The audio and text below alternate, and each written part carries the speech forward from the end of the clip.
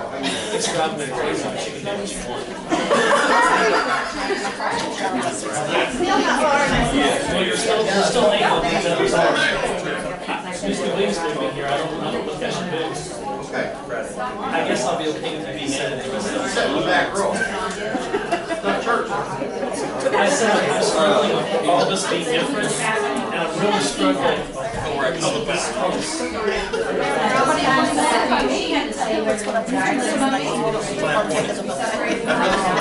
You're important to get preserved. It's really weird. No, you're important.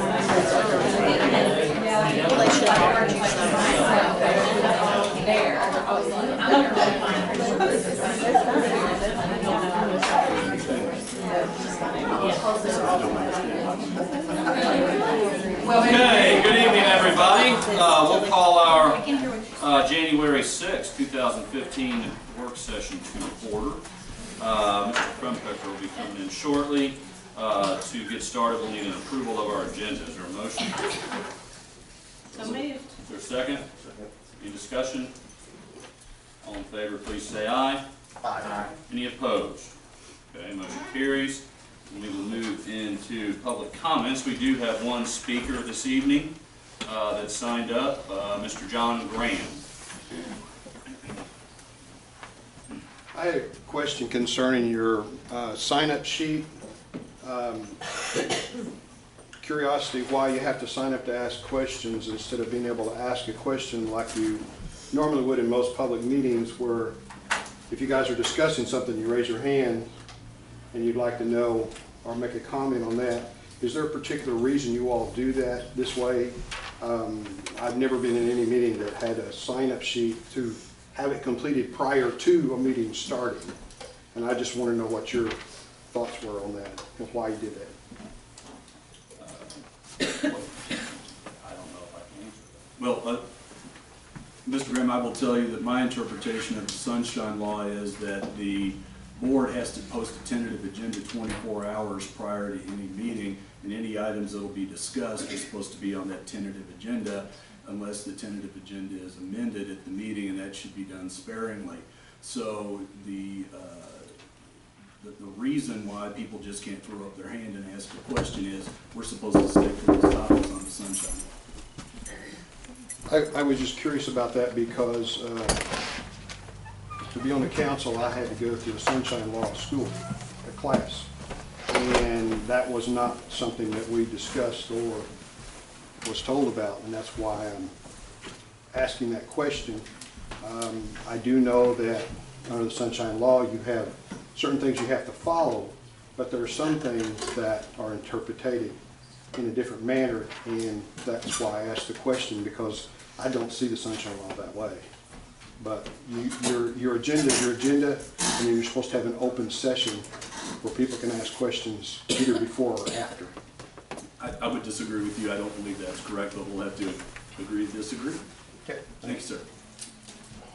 I'll turn it over to Mr. Williams. Okay, the first item that we have for this evening's work session items agenda is that of communication update. And in your package, you have the monthly report, communication log that was provided by Ms. Thompson. You can see that Ms. Thompson has started classes at CMO to pursue a degree in communications. And first class, you got an A. So, good job.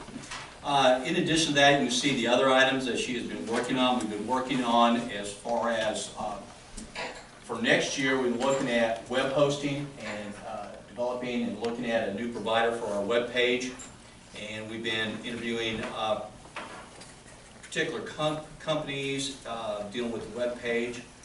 In addition to that, Ms. Thompson has also signed up for the MOSPRA, the Master Spring Conference, which is the MOSPRA is the PR group in the state of Missouri, which she is a member of, and she'll be attending that meeting along with myself and possibly some other members of the administrative office. In addition to that, you can see that she's been constantly updating Facebook and Twitter, and in addition, she is working currently on a video for the counselors for Counselor Appreciation Week.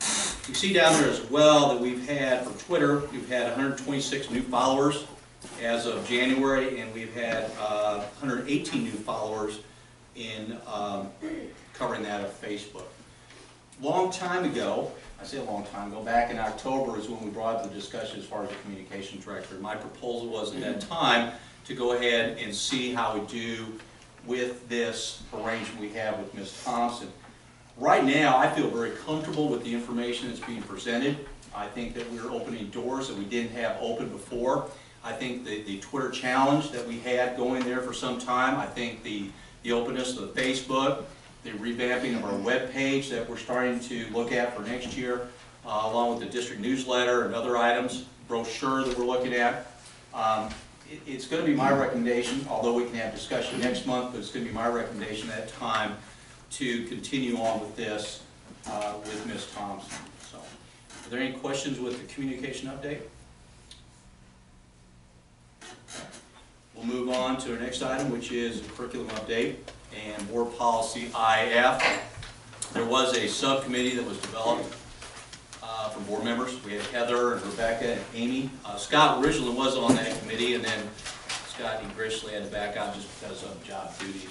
So we met and discussed, came up with some ideas, some recommendations there, I believe, and then also Mr. Mays and I and Ms. Hollifield met with the academic leaders and academic coaches, and they also gave their take on what they felt like as far as board policy IC.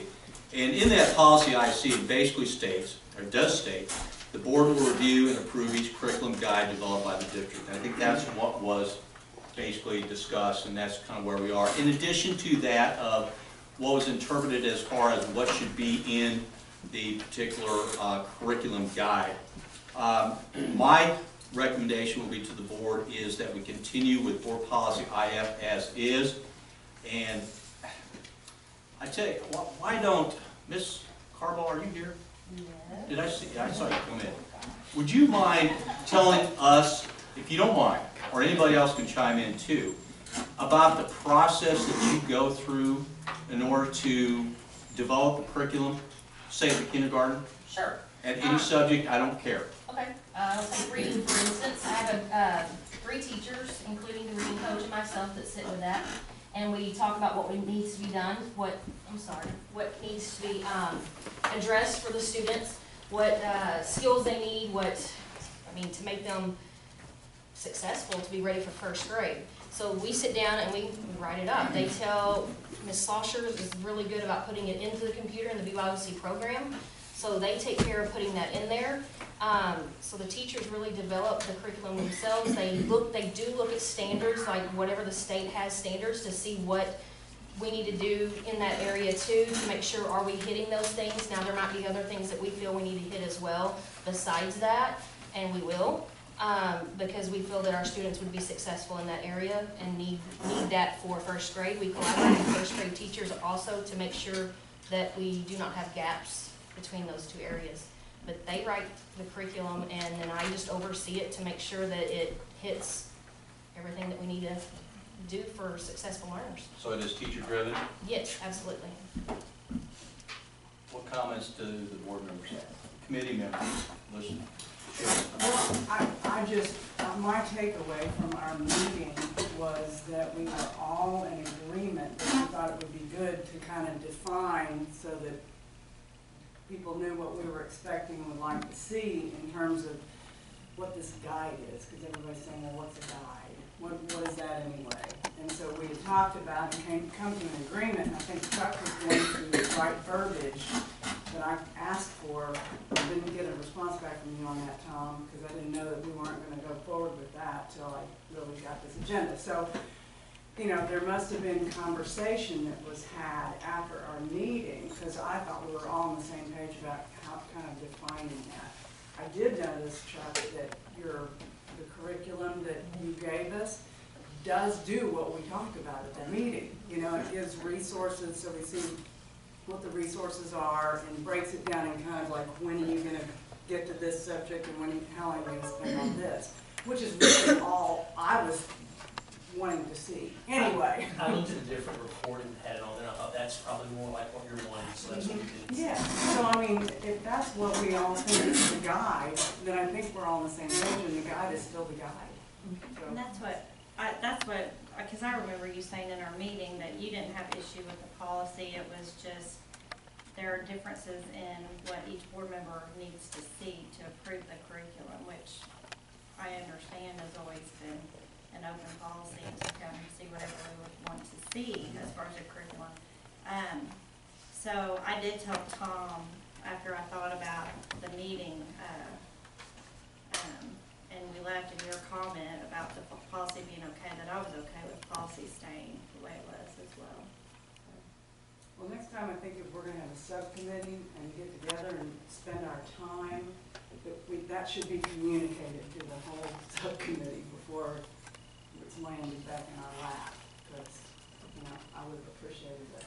I think what is presented, though, is what you were talking about, right? With I course agree, description, rationale, yes, but I scope and had to, sequence. but I had to go to the curriculum to see that Chuck, in fact, we're all reading it the same way, but I didn't know that when I pulled up the agenda, and it didn't have, and I didn't get any response back from anybody I apologize for about that. why, you know, where is this change in policy, and I was waiting for that, because that was what we agreed we were doing. So we're all on the same page is what I'm hearing anyway. Is there any, Mr. Mays, do you have any I comments? don't think so, unless you have a question for me. So if you keep the policy the way it is, from now on, when we approve curriculum, is this what we're gonna get? What he has sent out of what we got in our packet this month? I like that report. I think it shows more information, so that's my intent.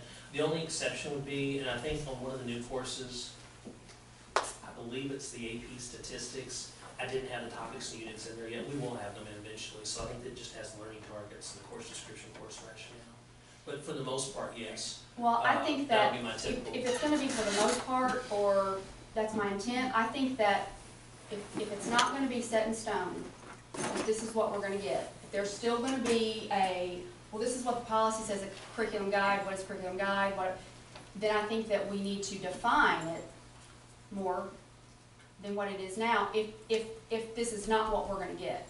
If there's going to be an exception, or if we're gonna have this discussion every time there is curriculum that's up for approval, then I think that we need to change the verbiage in the existing policy that we have, just so that we don't have to go through this every time because someone is upset or wants to see more or whatever. It may be worth changing it now if we can't agree that from here on out, this is the kind of stuff that we're gonna get. The only time there would be an exception is possibly a brand new course. The course, correct. That's working on the curriculum.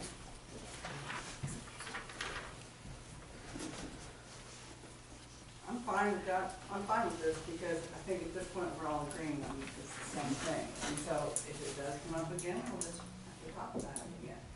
Well, I want to commend the administration, the educators out there that put a lot of time in and work in putting this together, because it does take a lot of time, and I appreciate it. Is there any other comments on curriculum? I think it'll look good to have that on our, you know, like we're gonna get build our own curriculum and have people looking at our school system be able to see that too. I think it's a very positive thing to put out there. Very good. Any other comments? Okay, moving forward, the next item is that of the insurance broker update. And as I mentioned in my write-up, that information, the insurance broker bids were put out in the standard this past Sunday, and they will be due back to this office on February 17th. I did note there as well that if we do have 2 or more bids, we will need to have a committee of 3 board members, like we did last time, in order to interview those individuals. We had 3 board members, in addition to Ms. Borman, myself, and it'll be Ms. Hollifield. My recommendation to that before we move forward is I would like to recommend that Jim, Rebecca, and Matt be part of that committee.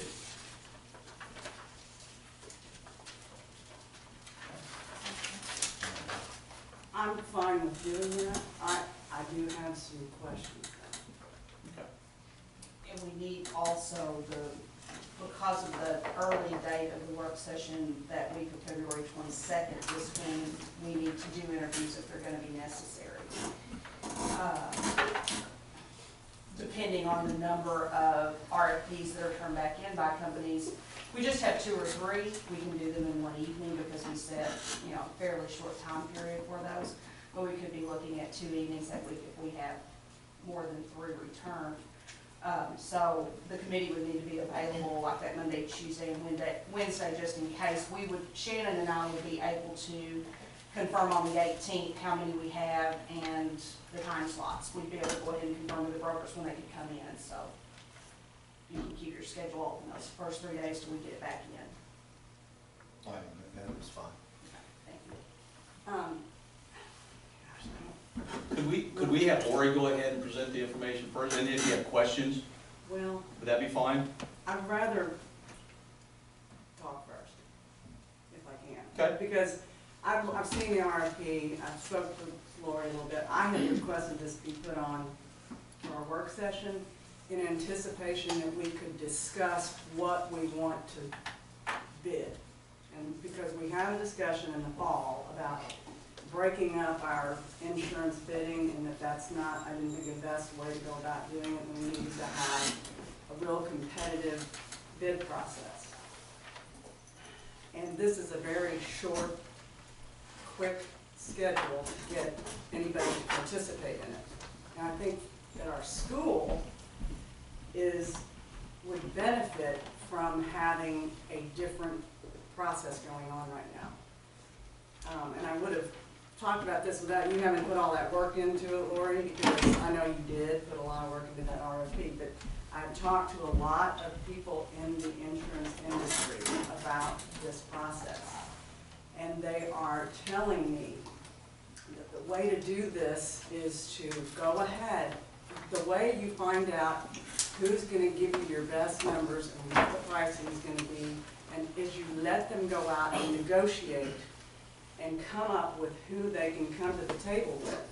Because in order to be competitive and to show you what they've got, you don't go, I want some homeowners insurance, and they say, well, I'm going to tell you why I'm the best broker, and I'm going to tell you why I'm the best broker. I want to see the numbers. I want to see what it's going to cost. I want to see what ancillary benefits they can give my employees. I want to see, you know, the insurance bid itself, the big health insurance bid, is going to be the same to any broker.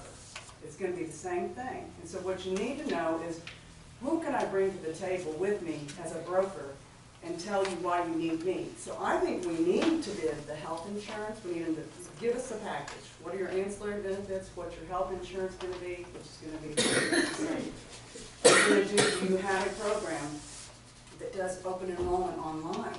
Do you have a program that if you're allowed to give these ancillary benefits an opportunity to be taken up by your employees, you're going to do the ACA and the open enrollment for free, and you're going to be our TPA. That's the way I believe, from my investigating and researching this, that we need to do it. So my concern is that I truly think we need to amend our RFP and extend our deadlines out, because nobody in the industry can go out and negotiate these deals in under 60 to 75 days. But if you come back in April, middle April, then you've got everybody able to have their health insurance to show you, the ancillary benefits, whether it's going to be open enrollment online, ACA reporting. You do it all at once. That is my opinion. I'm real concerned about doing it this way, because I don't think people are going to come in and bid. They know they're not going to get it. I've talked to the brokers in the community, and they're not going to get it. Not going to be able to do this. And so I don't like the whole thing. Well, the flip side of that, though, is that insurance brokers go get bids from various carriers. So the carrier, let's say Anthem, for example, let's say Anthem bids on our package. They've got to bid it through a broker. So if, for example, we revise it and we want them to bring health insurance bids with them, then the broker's going to have to, the Anthem's going to have to bid that through whichever broker they pick. So the idea is that you have a broker to get those same, I mean, Anthem's bid's gonna be the same as it is from if I were an insurance agent or if Tom was an insurance agent. I mean, that's gonna be Anthem's bid. So the problem with that, and we've been through the same issue when we were bidding insurance packages, you know, with brokers from various states. Problem is that the broker or the insurance company ends up having to pick whatever horse they're gonna ride in. So you can do it that way, but you're not necessarily getting any different competitive bids than if you're picking an insurance broker. The idea of why, when we did this way, why we interviewed brokers was so that we could pick who we thought had the best expertise and the relationships out with insurance carriers to get those competitive bids. But the bids are gonna be the same unless you. Well, and that's what we ran into, and that's why we went to the broker, because I don't know if you remember the last time we bid out the insurance, Scott, but it was literally every company that came in had United Healthcare for this price, United Healthcare for this price. Right. So it didn't make any sense, because you're still picking, you're basically picking your broker because the cost is the same. So that's why we went to the But I broker. thought some couldn't bid it though, if say self-insurance got a bid from Anthem, then Mitchell may not be able to bid through Anthem. Isn't that a first come, first serve? That's incorrect. That is incorrect? I talked to, we have an insurance division, we just hired a guy, and I'll say Gallagher, evidently that's a big benefits company in the insurance industry. He came to work for let me back up, our bank owns an insurance company, and he has nothing to do with me, but other than it's a division of our company. So I called this guy, this guy's an expert in the benefits administration field, so I called him. Now, I'll have to give him my ignorance on this subject, because I'm not as well versed as some may be. But I told him the process in general. He said that's how all municipalities and everybody he knows it essentially interview a broker, because he said I'll go to the exact same companies that any other broker will get the exact same bid. The only difference will be could possibly the commission structure. Yeah, but I mean, it's not just health insurance you're looking at, because you are generally gonna get that it's same benefits, bid. yeah. But if you're looking at benefits, you're looking at what level of services you're gonna get with, like I said, open enrollment or ACA. Just like we had, the cut rate on the potential for life insurance in the fall. I mean, it's about how you package it and what relationships they have. And if nobody can compete, to allow it to be competitive, I have been told that you have to be able to go out and do your deals with the providers of the insurance with the ancillary benefits and stuff. And you're gonna get the same thing on your health insurance though, for anybody going out on it. So, But isn't that I'm sorry to interrupt, isn't that, and maybe Beth can refresh my memory, but isn't that what after we hired Mitchell as the broker, then we bring us the bids for the health insurance? And at that point in time, that's when we can say we want these ancillary services for free, or what kind of packages? Because I was thinking that's what we were talking about with the monitoring and the online, is when we actually go out for a bid.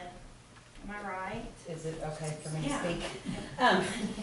Yeah, the way we do it is, you hired us as a broker 3 years ago, January of 13. We went out to the market, we got a quote from Anthem, United Healthcare, Coventry, HealthScope. We ended up with HealthScope. At that time, now, I have many times said you need to be quoting ancillary benefits.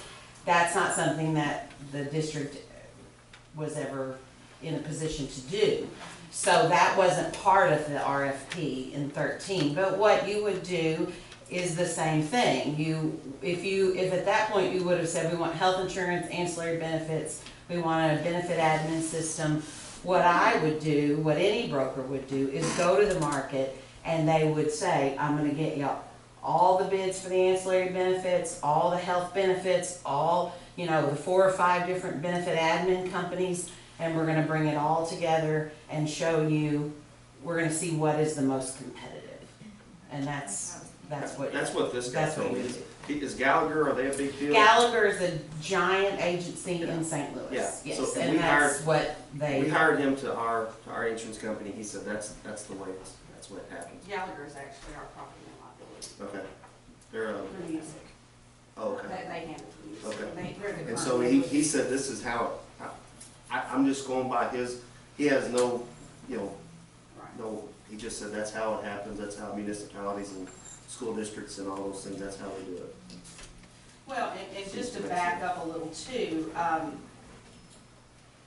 the RFP is thorough in giving any broker the opportunity to come in and say, this is what we can do for you. That's what we need to know at this point, in my opinion. We've been in this room years ago when we unfortunately got out of music and couldn't get back in for 5 years with property and liability, and the room was full of various brokers, and they all brought the exact same bids in from the exact same companies, and the way it was decided in this room was names were put in a hat and drawn out. There was no other way to decide. That's not a good way of doing business. So you're exactly right. We're gonna see lots of the same things, and as I explained to you on the phone, our big hurdle right now is, yes, it would be great to have a life insurance benefit. It would be great to have a platform with bells and whistles. We know we need help with 1095Cs, and anything else that's coming down with ACA compliance, but all of that is in the bid. What can you tell us? How are you gonna help us? Because I'm gonna tell you, our standard operating procedure right now is we have one assistant in HR who fields questions about the policy and makes sure that the bills get paid. And then we pick up, if it goes past one simple question and collecting the money for that month's premium, then we pick up the phone and call the broker, who then in turn deals with the TPA or HealthLink or wherever the problem is, because we don't have the staff in-house to deal with that. So those are the types of services that we need our hand held. That's what we're looking for in a broker. Are you gonna come in and are you gonna give us the service that we can just pretty much turn it off to you when there is a problem? But the big hurdle we have is that you're looking at your health plan, and at an 80% benefit, it's $1.6 to $1.7 million, and we don't know what our renewal's gonna be. Right now, we're deferring 5% of that premium to the health insurance account. And if we keep having weekly bills that are astronomical, and we get much below 800,000, we're going to get to a point, we got there last May, where we had to write on the operating side, we had to write a $200,000 check to the insurance account to cover that offset, because the claims just exceeded what we had in the bank to pay the bills with, and then we got reinsurance checks, and y'all know that whole story. But my point is, at some point, you can have enough small claims that aren't gonna trigger reinsurance to do that. So we're charging about $160,000, $170,000 to that insurance account annually to cover that 5%. So our hurdle here is to get a broker that's gonna take care of us, number one.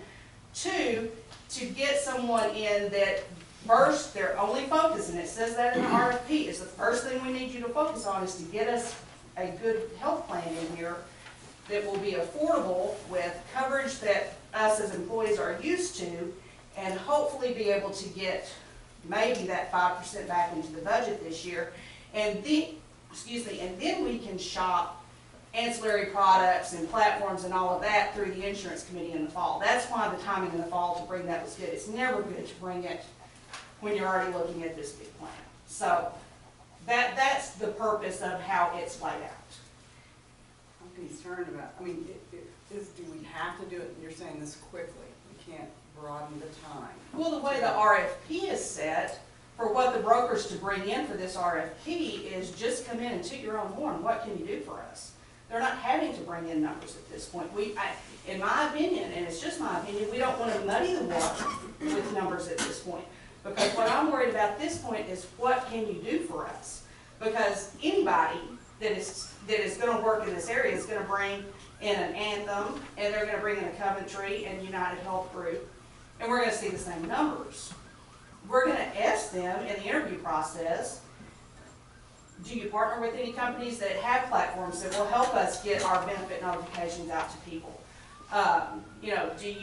Do you work with a group that has nurses that will work with our staff? We currently have that. Those are types of things that the questions will be geared toward.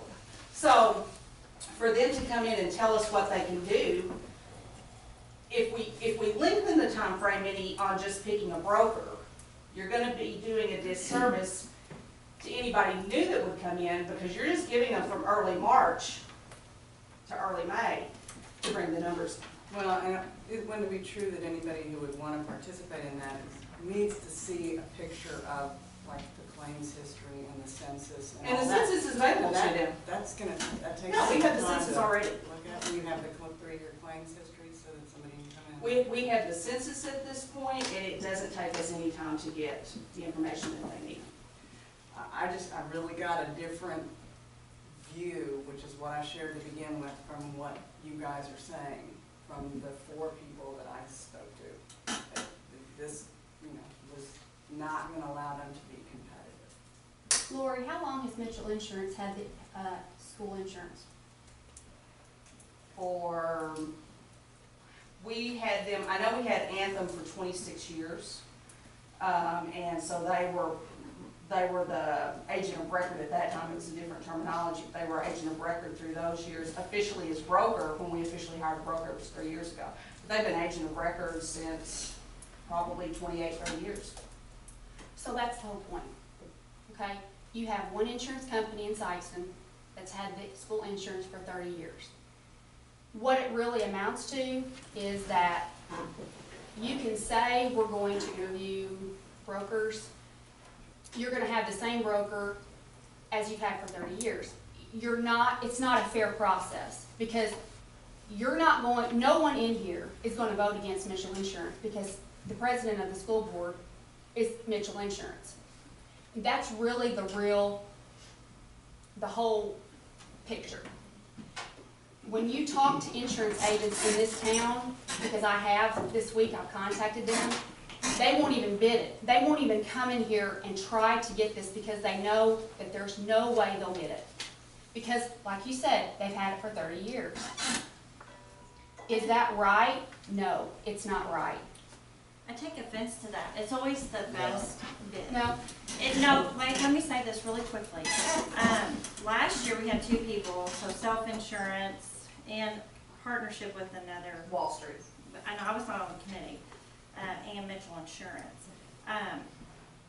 It's our job as board members to always vote for the best option for the district. So I take offense that you said that we would not vote for what's best for the district. And I don't believe that that's true. I think that since I've been on the board, and it's, going on many, many years now, I have never seen us not take the best option for our district. Because this is a huge item, and it takes a lot of time. It takes a lot of explanation goes into us picking this. It's huge. The recommendation comes from the insurance committee, and it has. The only thing that has changed is now that we do this broker, it's a little bit different. But the insurance committee is the one that had, for 26 years, came to the board and said, this is our recommendation. And that's a committee made up of retired and active teachers. So I take offense to that. I'm telling you what, when I called the insurance companies in this town and said that the insurance is up for bid, I want to let you know, because I know a lot of them personally, that is what they said to me. That is what they said to me.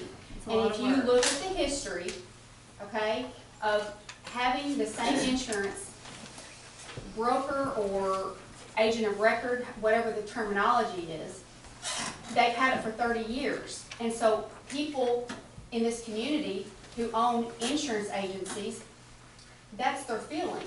So I think when Rebecca says that the process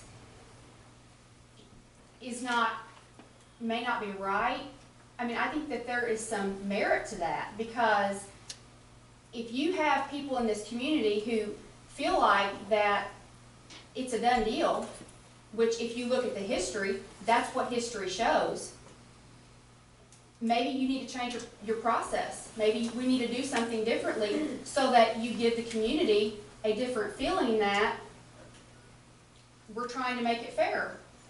And maybe that's what we need to look into. Hang on, let me make a comment. I don't know. How long has the school bank with Montgomery Bank? Same thing, 20, however many years. You can call any banker in town, and when did we bid it? It was before I was on the board, 2 years It's ago? been 3 years. 3 years ago? We bid Maybe it. 2, I'm not sure.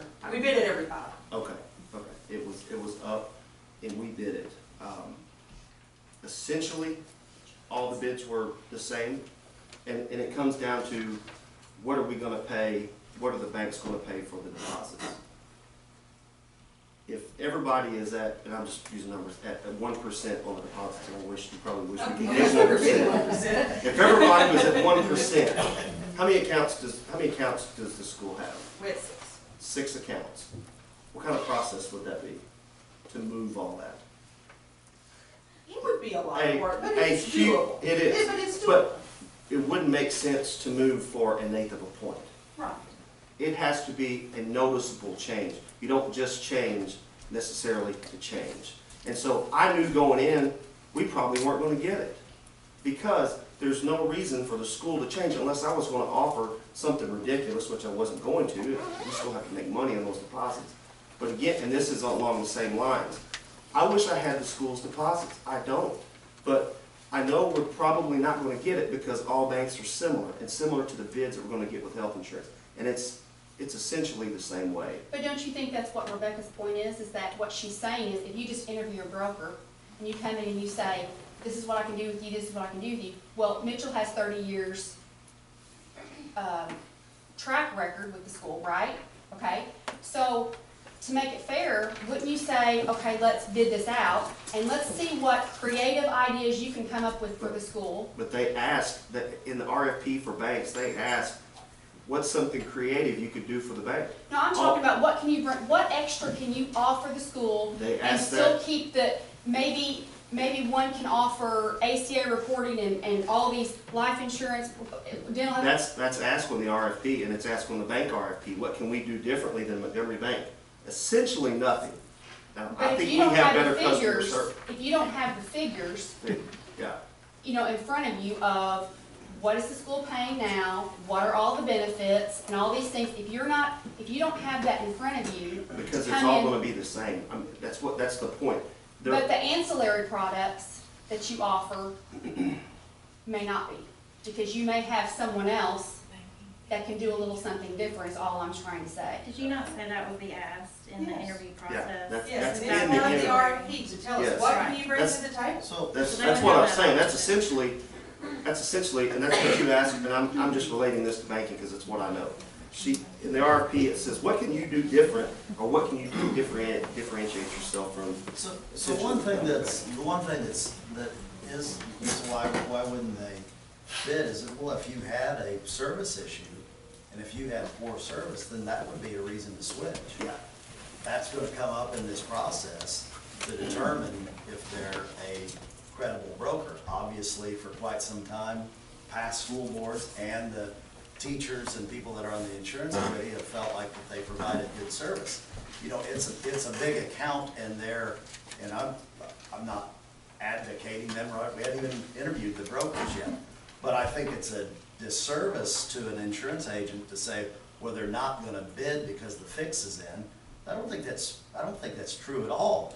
They have particular expertise at this account because they've handled it before. That's I didn't say the fix was in, I didn't say that, I'm Okay. just saying, Well, you said that they. they feel like since there's a track record of 30 years, that there's no way they're gonna get the Okay. business.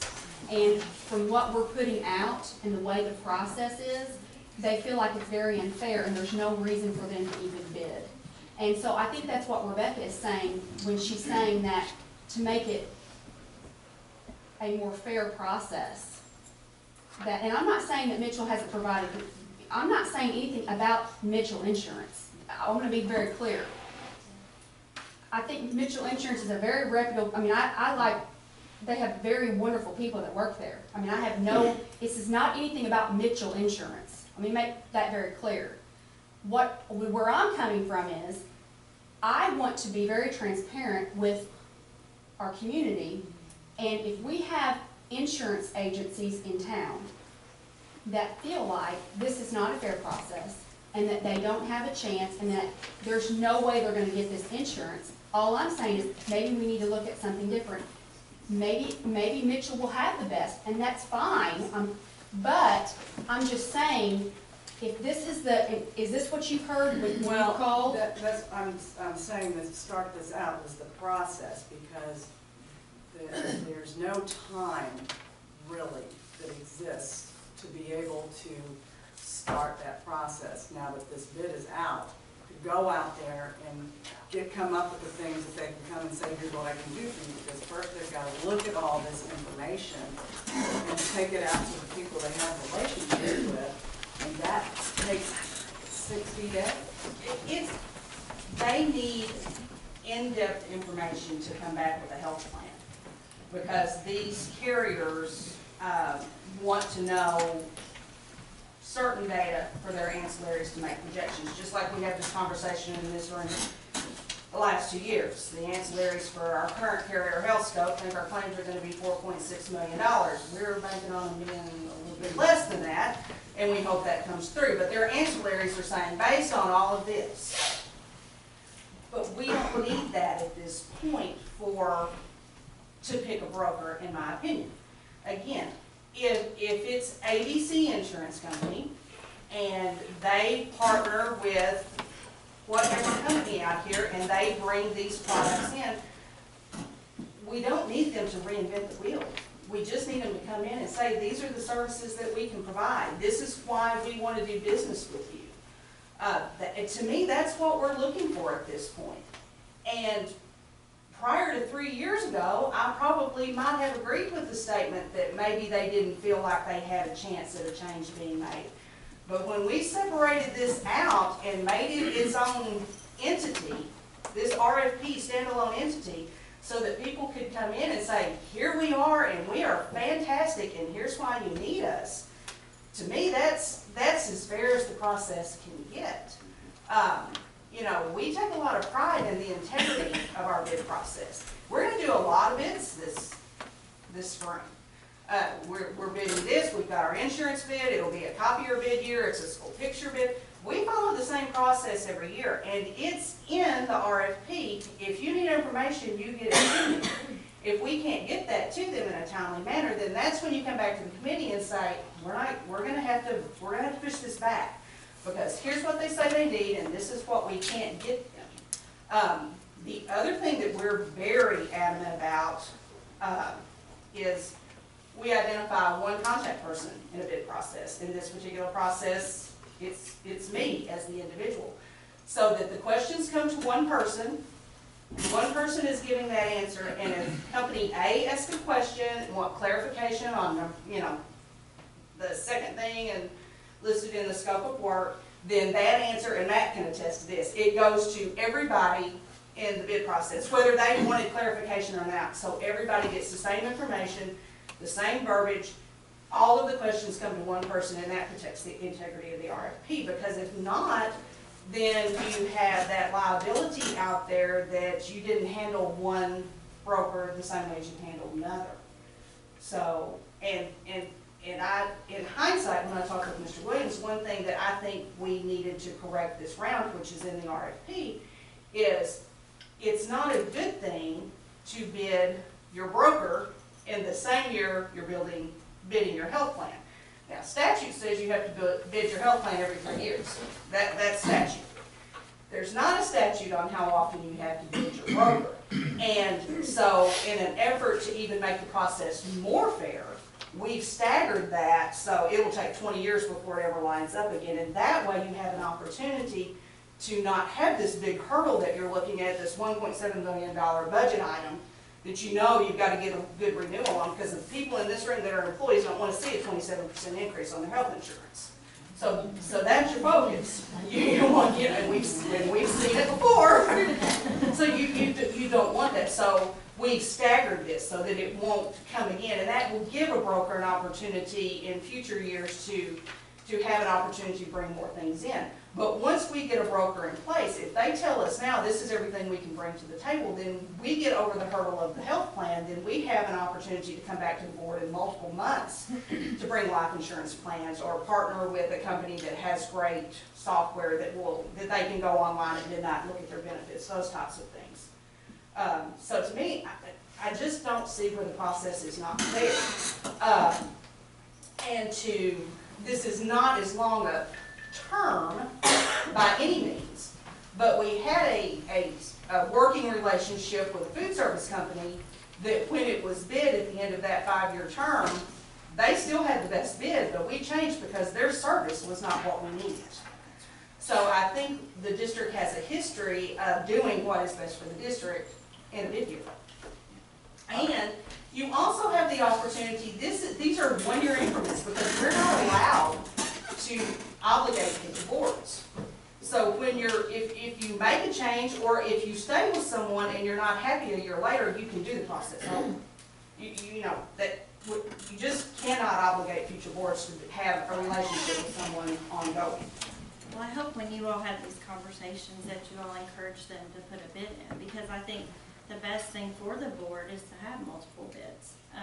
It makes it for a more competitive environment, and so I hope your all's conversations were about inviting them to produce a bid, because and it wasn't like the comment of that no one would vote against Mitchell, because I think we all should be encouraging all of these businesses to come and bid on our school Well, stuff. and that's why I presented as a factual, this process. This is what I've come to, I wanted to encourage people because I want us to get the best numbers we can. And that's the only reason I was talking about it. And I don't know who Heather talked to, I know who I talked to. So I don't know, but I certainly But was competition's encouraging good. people to do that, and they said there's no way we can do it. So we With want this, the way this is competition. set up. See, my thinking is that the reason you want it, that using a broker makes a lot more sense compared to what we used to do is, if we were at Anthem for 26 years, and Mitchell was the agent on that, and you're gonna do a renewal with Anthem, you're likely not gonna switch agents, because they're the agent of record that sold you that Anthem policy. Whereas interviewing different brokers, let's say we end up staying with Coventry / HealthScope, right?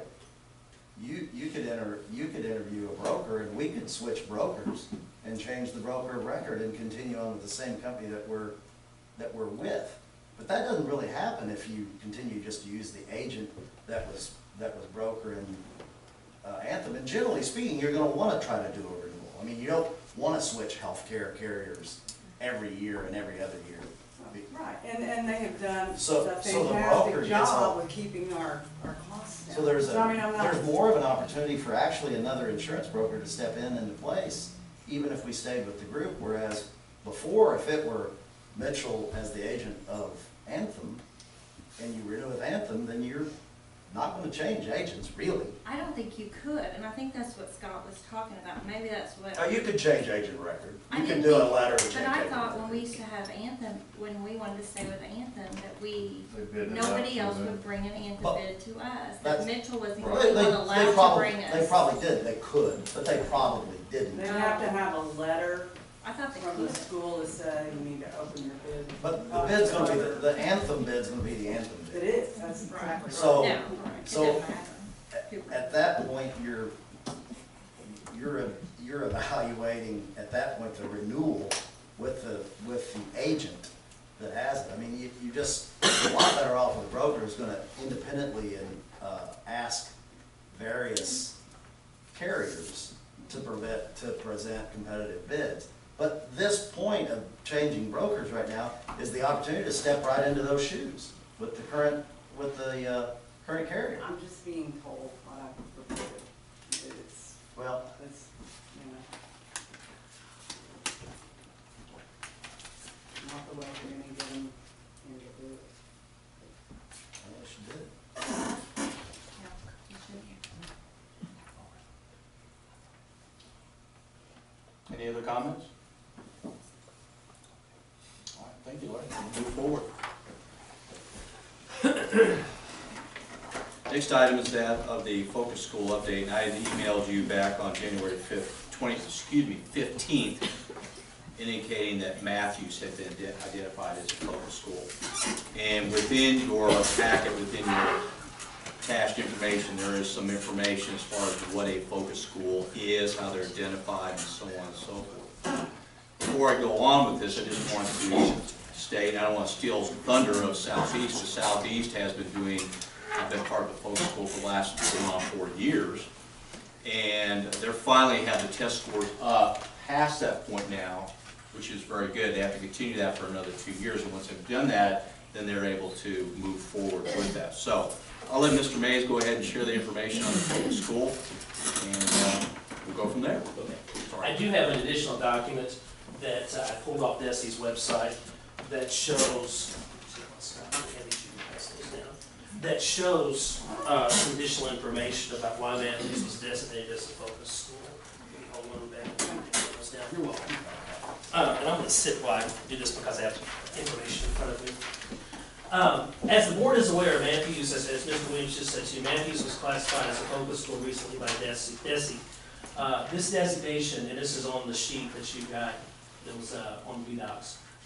This designation comes because Matthews was in the lowest 10% of Title I schools for super subgroup students. I'll remind you, I know you know, but sometimes if you don't deal with it all the time, it doesn't hurt to remind you. Students in the super subgroup are students who are African American, Hispanic, qualify for free and reduced lunch, have an IEP, or are classified as English language learners. So any student within that group is considered a member of the super subgroup. I thought you might be interested to know that 68.9% of the students at Matthews Elementary are included in that super subgroup. Okay? What number again? 68.9%.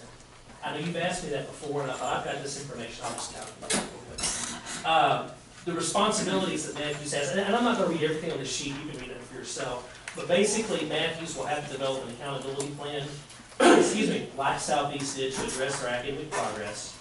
Mrs. Hartzog has been offered the opportunity to attend MOLE training, and that's on the leadership component on here, and she is willing to accept that offer.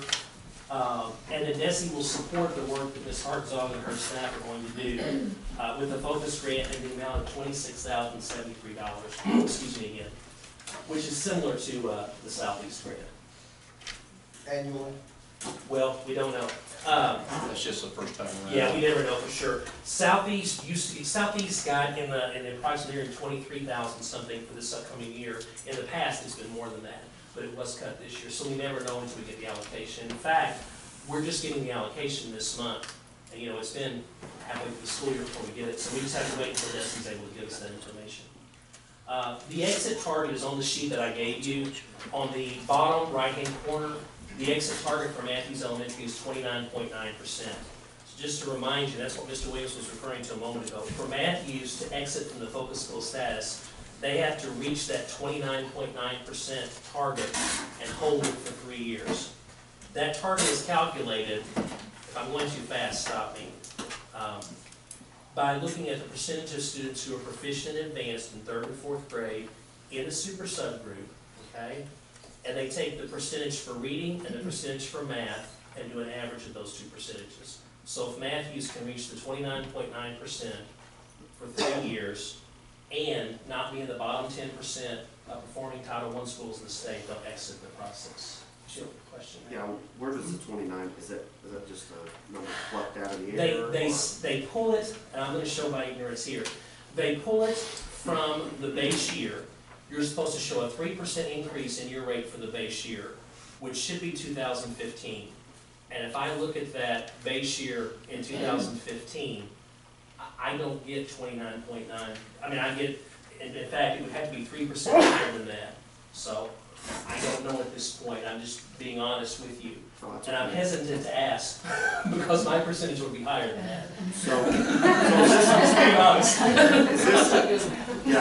Is this a rolling average, or does this mean that it's a focus school for 3 Well, years? it is a rolling average. They average the data for 3 years. Right. Okay, and you have to have that 29% average for those 3 years for 3 years.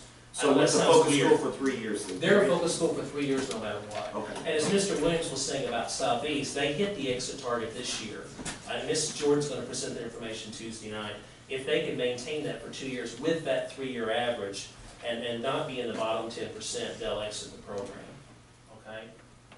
I had a few more things too. Let's see what was that. Sorry. Oh, no, you're okay. I'm happy with the questions. I just don't want to miss something tonight, too. Beginning in March, Mrs. Hartzog will be presenting monthly updates to the board, just like Mrs. Jordan did. So she's very excited about that. Presenting that information. I will say, I'm making a little bit light of her presenting to the board, but it is disappointing, though not completely surprised that Matthews has been given this designation. Mrs. Hartzog and I talked last year when we got the 2014 scores. If you look at those, you might want to glance at those on the sheet.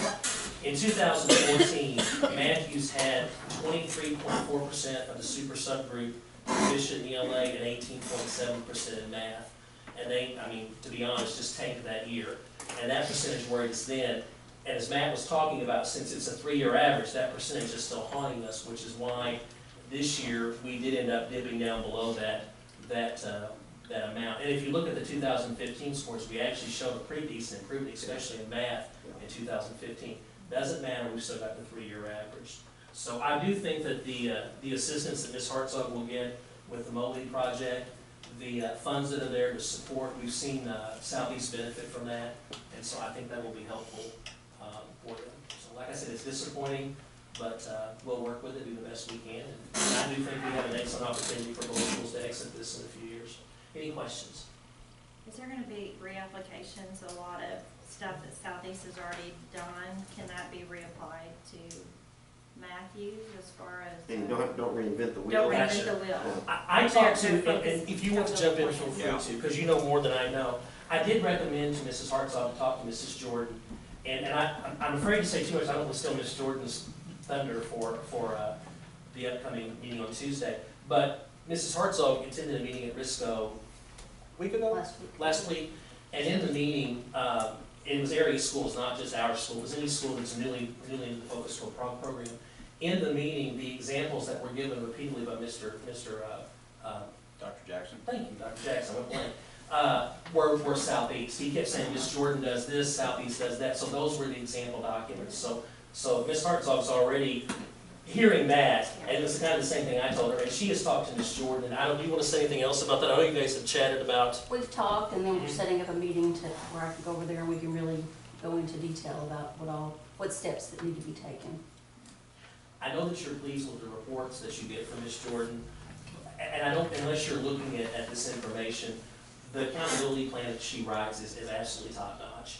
And the data that she keeps and what she does in the building has been really good. So I do think that the praise that she was given by Ken was worthy, and I think that Matthews will benefit from that. Can we reapply some of that to Lee Hunter, even though they're not a focus school? That's a good question.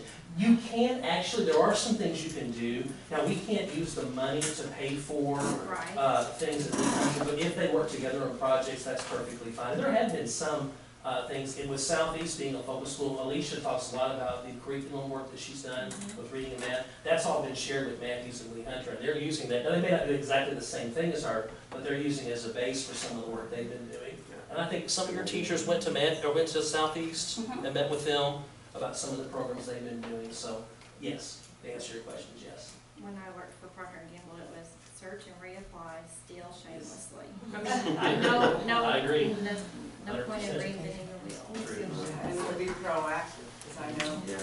some concerns like, if we have on that track and we don't. Yes.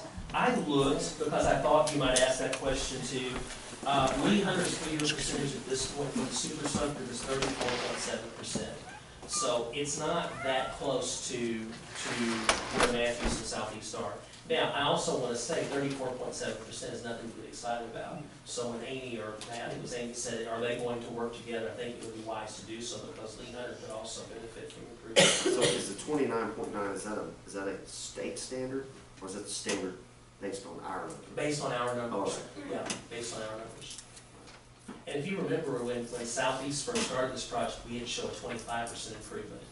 And that was, and I even said at the time we presented that, that's not doable.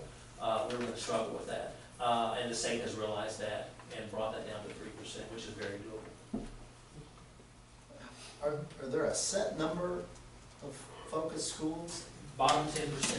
Okay, performing so that's why the Yes. number moves around. Yes. And I don't have the list in front of me, but I know, I hate to even talk about the districts, but just so you know, New Madrid has a focus school this year, first time. Matthews Elementary, New Madrid's a focus school. Scott Thank you. Schools, North Scott Scott. City Elementary School, I believe, is. They've been one for a few years. Right. It is new. Crothersville, I believe, has been. Hayti was added on. They've added quite a few schools this year, it seems like. And you're right. One of the things Crystal shared with me too is the bulk of focus schools are located in around the St. Louis area, Kansas City, and southeast Missouri. 121 focus schools throughout the state. Is that what it is? I believe Williamsville Elementary, which is in Greenville, I think. They are. I think they're out of it. I think they're able to go with that 3-year average and. Okay. and- Somebody from Greenville was at the meeting. Maybe they were just there. Well, I know he used their information too as a sample, and they may have been there to help him with assisting with the presentation. So the way it's said, it, theoretically, you could be in 3 years, out 3 years, and then right back in. You could be. Okay. It is possible. All right. It's possible. Not that I want that to happen. No, sure no. Any other questions? All right, thank you. Thank you. Okay, let's go on to the next item, which is on that of hiring. And as I mentioned in the notes, again, back in July, we had a lengthy discussion on that. And what I included in your attachment is kind of what we put together, one part of the discussion, which would relate more to GCD-1, which is the hiring procedures. What we added to that, based upon that discussion from July, was down there towards the end of number 5 under hiring process, is that we will present, instead of 1 candidate, we'll present 2 candidates. We will not inform those candidates until after they have been approved by the Board of Education. So in other words, if we have one that does not want to accept the position, we would go on to number 2. I do want to stress, I am somewhat concerned by this. I'm just going to throw this out. We are going to have to meet, and that's one of the things we're going to have to meet so that some of these applicants don't get away, so to speak. So I think we're all aware of that. right. And I just want to stress that again, because that is a concern of mine. And you may not have to good candidates, you want to. Maybe not. You may not. Good point, actually. That's a very good point. Yeah, I mean, if there aren't 2 good ones that you feel good about, you can't present 2. But I still think this falls into the not telling the candidate before we hire them thing. So Right. even if we only have the one, like you say, Can't. we're still gonna have to meet. Right. That's true. Yeah. Yeah, if this is gonna be the But policy, at a that's certain what time. it is. Particularly in the summer, Yeah. really. Right, exactly, because that's when we have, usually June, July, sometimes in August, we do have a ton of teachers that we have to go ahead and try and hire. Are there any questions on that procedure? I wanted you to see the hiring procedure, how that is done, how we go about that, the screening process. You'll notice in there, as far as how the job is listed, it also lists the screening tool, and that's a very extensive type of tool that we have to go through. What we do is we'll have a set or a team of 3 to 4 people. Usually those people, employees, are within the building, such as an administrator, a counselor, or a teacher will screen those applicants. Then we have another group that will interview the applicants. And these are sample questions that we may have for an elementary teacher. Once that is completed, then we go through an interview team rating scale, and that is rated individually. Then it is given to the HR person, Ms. Hollifield, and she will go ahead and tabulate the scores, and we'll take the top 2 individuals as they rate it out. I'm concerned that maybe we should put in writing, because, you know, part of the problem was that the procedure, how things were being done, you know, just like, well, you kind of go ahead and you say, subject to board approval, we'd like to hire you. Because it wasn't, That's just kind of the practice, as you said. to But do it that, way. that has been stressed to our administrators. But should we not put that maybe in the procedure? If- That It it's- says that all Is applicants. Is it not will in there, be- Shannon? I thought I It says- saw that. It says all applicants will be promptly notified once a decision has been made on the position. So not prior to the decision being made, Decision by the board. once a decision has been made. Before the applicant will be informed, he will have to go before the board for approval, then we will go ahead and inform the applicant. As long as it's in there, I just. Yeah. This, maybe this doesn't address the transfers. No, Okay, that's another policy. all right. Sorry. Sorry. Questions on that? I Comments? think you need to put that in policy. I think it needs to be clear. It's a John? procedure. Just to be clear, are we adding that verbiage on this page? That'd be We fine. just went over? By the board. Yeah, I read the policy, that's where it said it. Oh, The it's in the policy policy. says it, all applicants will be promptly notified once a decision has been made on the position. Right, but the procedure is what was meant, I think. the That's why it procedure needs to should change say the it. procedure. That's what we'll do on that, And and we'll be fine. Yeah.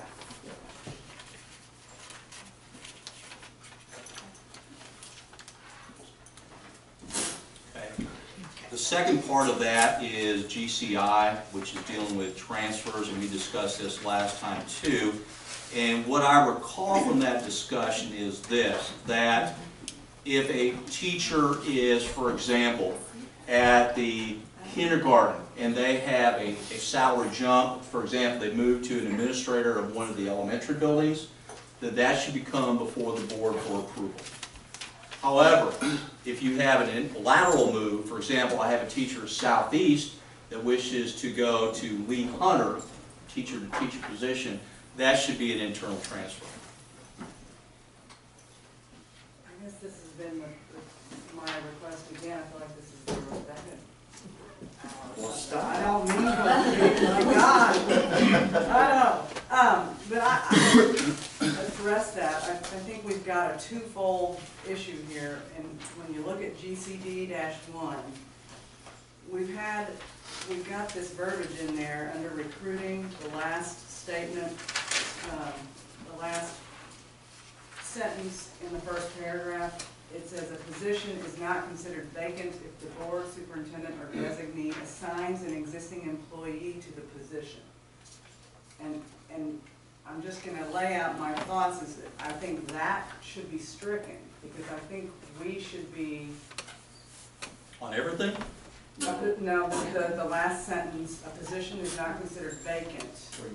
We're at, Rebecca, I'm sorry, I just got. I'm sorry, GCD-1. Right. Policy, under recruiting, the first paragraph under there, the last sentence. Okay, position is not considered vacant if the board superintendent or designee assigns an existing employee to the position.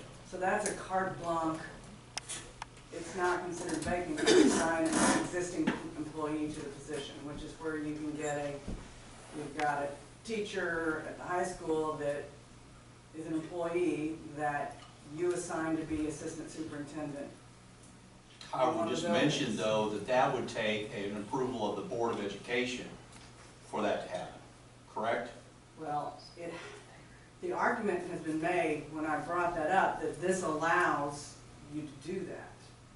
And I remember Nichols saying he interpreted it that way, saying that means you can do that, and I said I wouldn't interpret it that way. I want to make sure that there's differentiation between that and a lateral move. Because I don't want to tie the hands of whomever's going to be here 10 years down the road when they can't move a person to another position based upon the need of that particular building.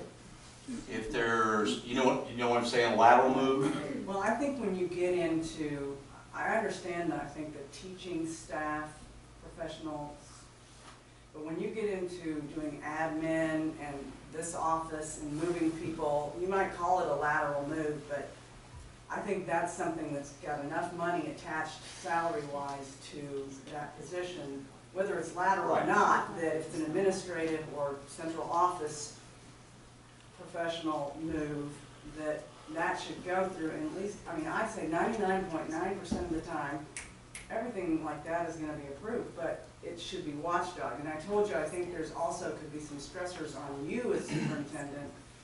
You know, you do have relationships with people, and there are potential conflicts that could come into that, as I would see it. It would relieve that, like, hey, I gotta take it to the board. I think you'd be great in that position, but.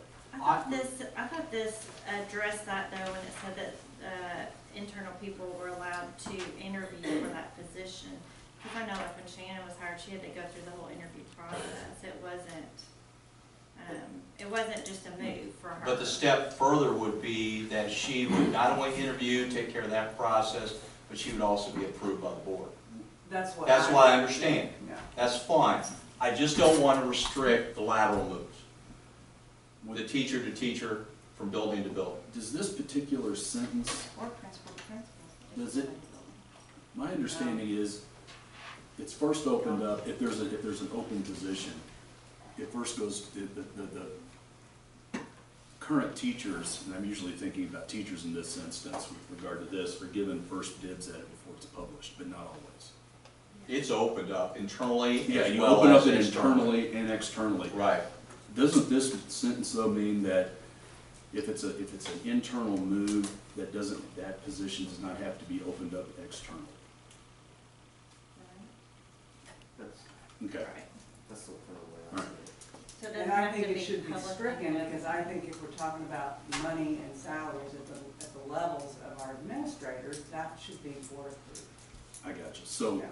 it's not that this sentence exists in recruiting with regard to teachers, that there's a line of a move to administration, it would not need to be done. Yeah, if you're moving teachers laterally between buildings, I'm not seeing that as Okay. the issue. I think everybody's on the same page. And I think we're gonna have to tweak with GCI a little bit to make sure it reads about the reassignments. I think, you know, you can temporarily maybe reassign people to a different place. Would this not be something that you adjust your procedure for versus your policy? Is That's it kinda more of a what I- procedural thing, an administrative thing than an management?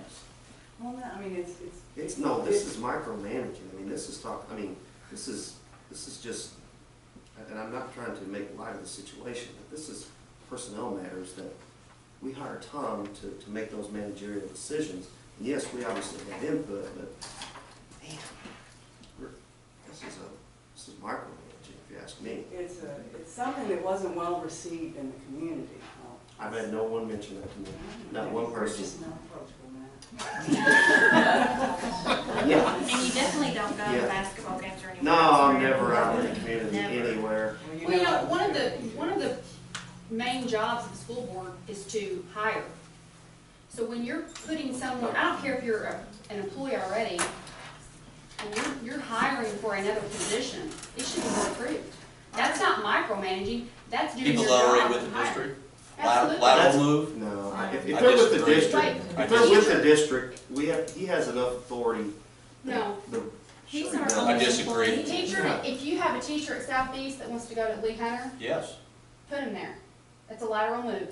That doesn't need board approval. That's what I'm saying. What are we If you- arguing about? If you have a teacher. I'm absolutely lost. I If think you I'm have a smart, but teacher I don't know. that applies for a different position other than a classroom teacher, A pay raise, a pay raise based upon their position. For example, a teacher to an assistant principal would be a pay increase. That should be brought before the Board of Education for approval. I'm fine with that. I still we all think it's want this- micromanaging. Yeah. If that's the board's desire, then that's fine, but I still think it's a micromanaging move, in my opinion. I think we all are saying the same thing, and I think Tom's committed to do this procedurally, but he does not wish to change the policy. And I'm happy to change the procedure to, to bring that towards us, but I don't. Well, I think we need to I'm change talking, the I don't know if policy. we are, I thought I heard everybody say we're on the same page about if it's an administrative position, it'll be brought to the board. I think if it's. That's what Tom said, and I'm fine with that. Yeah, that's stuff, Absolutely fine. you know, what if. Lateral move, no. If it's No. an It assistant. would be simply just inform the Board of Education that Johnny is moving from Southeast to Lee Hunter as a teacher. Even as But, a principal. yeah, but administratively, if you're an assistant principal at a building and you're going to be an assistant principal somewhere else, I think we should prove that. No, I disagree. I disagree. That's I total disagree. micromanagement. I mean, He can move principals where he needs to move them. total micromanagement. Unless you're promoting that administrator, I don't think you need to. Tom needs to have the authority to run the ship. Yep, yep. And if he's not running the ship effectively, then that's our job to deal with Tom. So, I'm happier about the non-lateral moves so that we can agree on that, you know? I don't I think think it's you're I necessary. think it's a big enough, you know. I don't think it's necessary, but I would go along with it. I think it's, again, we're not doing what we are here for. I do not think we have the right to allow somebody to increase anybody's income without us, like, unless it's under the natural course. I do not think Actually, you're talking about salaries and stuff, and you go, well, I'm bumping you up 20 grand to this new position. We've got to approve that. I think we have. Actually, it's within the guidelines. I have checked with MSBA, and they said it's fine, there's nothing illegal, I guess. It's not Right? to do what we're currently doing. And many school districts do that, although you find that there's a lot of different ways in which they hire. As you We're research talking about that. hiring a new principal for a school that is not an employee of the district. I totally agree. Obviously, we have to make that decision. But moving them around, I think that's just a personnel I think, decision. well, okay, but I think if we're adding income to their salary, we have to say, okay. If you open up a position for anybody to apply, that has to be board approved. No? Wait a minute, I mean, you just said though the lateral moves, you wouldn't have to. are you gonna open up, if a teacher from Southeast wants to move to Lee Hunter, are you gonna open that position up for anybody to apply? Yes, internally. oh yes, and we have, I'm talking about to the general public. yes. So if someone from Case, Southeast, let me give an example, please, we just did it. We just did it. Opened up job at Lee Hunter. We opened it. We had outside candidates and inside candidates. All candidates went through the screening process. All candidates interviewed. Now, and we're scored on the rubric. I don't know what the outcome of that is at this point, but let's just say it was an internal candidate. Then we're saying in that instance, it would not have to be board approved if they are moving from one elementary school to another. Right. Am I correct? Yes. That's just where we are right now. Yes. So if they're already one of our employees, is basically what we're saying. If they already work in the district, and we're not going to make them be approved again to just move to a different building in our district. If they're good enough for one building, they're good enough for another building. My point in all this is that we have Tom, we have Shannon, we have Chuck, we have Lynn, to make appropriate personnel decisions other than new hires. If we're doing that, then why do we need them? I mean, we're doing part of their job for them. That's why we hire them. That'd be like me hiring a teller and then going over there and counting the drawer for them. What does he make I any sense? think, and I'm talking about something that's different. Not making a lateral move and increasing their financial wherewithal. I think that it doesn't look good for us not to approve that. I think we're all saying we are gonna approve it. Right? It's not. I said I would go along with it. He said he will. I said I will. I just think it's unnecessary.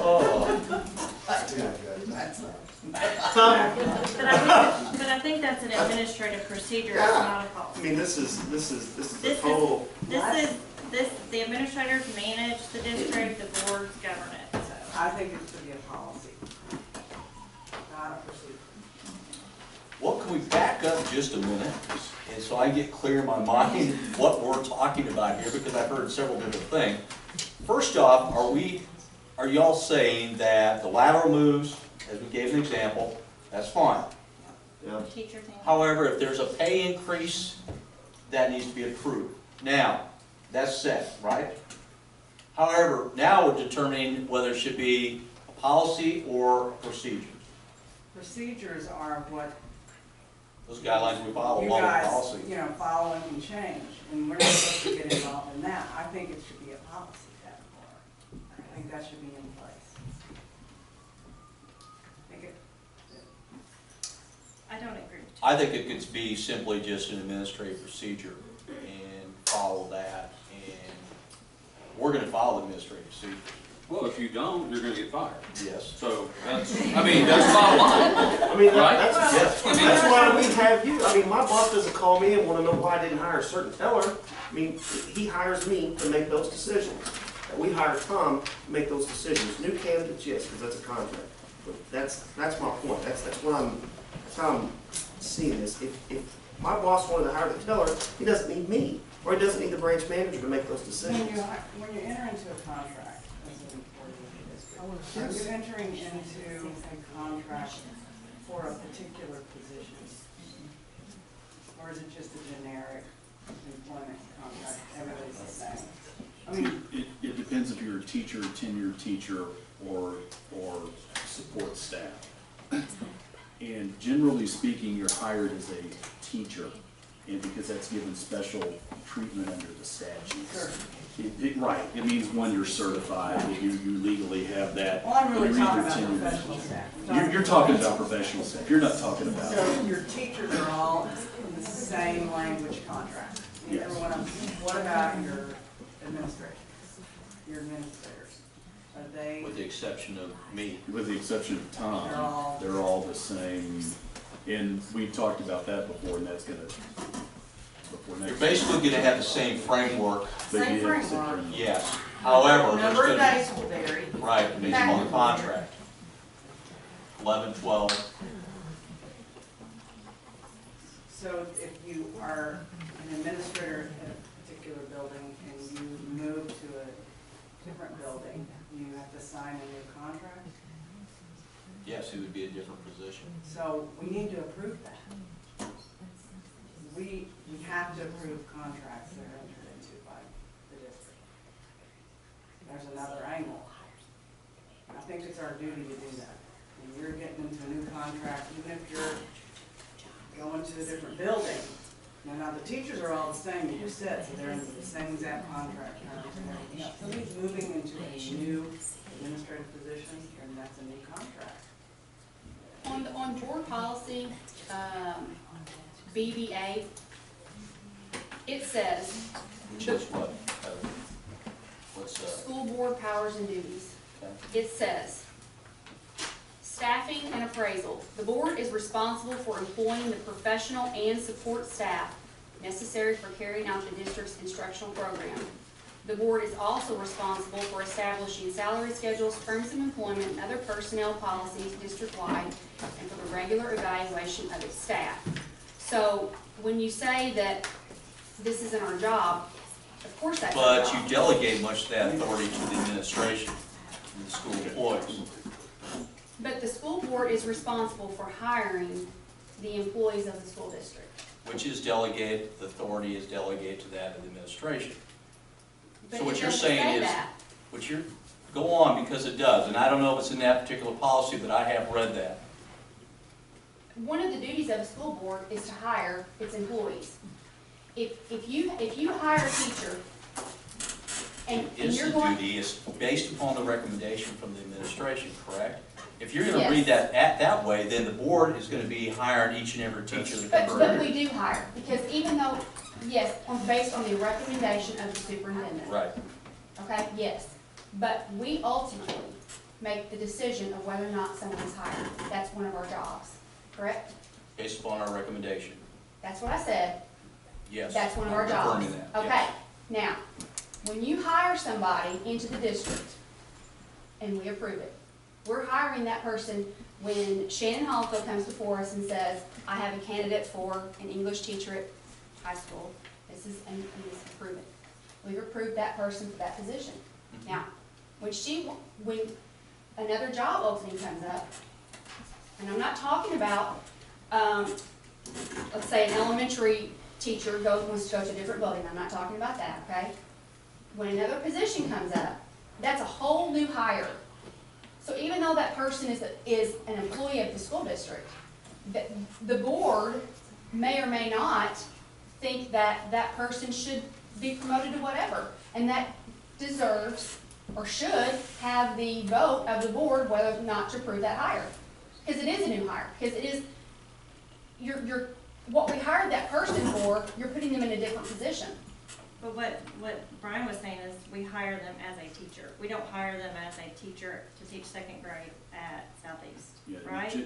yes. You just hire them as a teacher, and this is where they think they're gonna go, but they could show up and maybe go somewhere else. I think everybody's saying the same. Absolutely the same thing. It's just going around in a circle. I do think, I'm sorry, but it is. I mean, the school board, Aren't we just debating whether policy or procedure? Yes. Aren't we all agreeing that we ought to approve I say we show up Tuesday and vote on it. Let's move on to the next. I mean, we're saying the same thing I over. mean, I tend to agree too that we should approve the Whatever we're talking about. Yeah, that if we have a new administrator that gets a promotion. Yeah, a promotion. I agree. We can do that.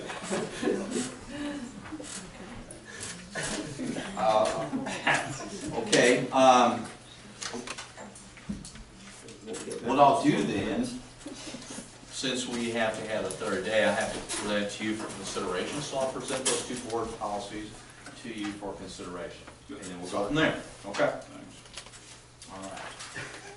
Moving on to the next one, item under the SPS Foundation, we do have 3 individuals that no longer wish to be on the Ed Foundation board, and that being Sharon Black, Ellen Brandon, and Dan Jennings, and their term expires as of the 8th of March. Is it March? I thought we could do that this month. Is it March when the term expires? Yes, it does. All right, all right. I'm bringing to the attention of the board, I simply wanted to inform the board that the Ed Foundation has selected 3 individuals, Chris Hodgkiss, Michelle Worth, and Norma Miles.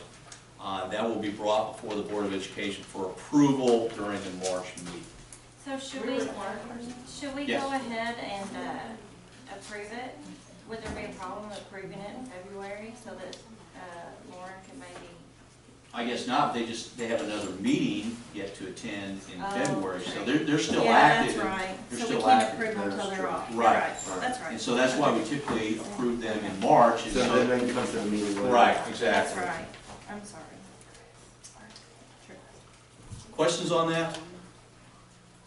Okay, before we go into the agenda, I just want to touch on a few informational items, and then we'll go into the agenda. We do have the Chamber Awards Banquet, that is the April 14th, and if you're interested in that, and/or the SEMO Superintendent's Banquet, which is the 26th of April, please contact Carrie with that information. MSBA regional meeting, I know a few of you would like to go to that. Scott typically has, and the rest of us went to the one last fall. I don't know where it is yet, but when that information comes out, I'll get that to you. When is it generally though? April, June, I think. Yeah, I think it is. Good Yeah, here. it was very good. It was actually. Very well attended. I thought we were talking about achievement. That's on my agenda. Did you change it?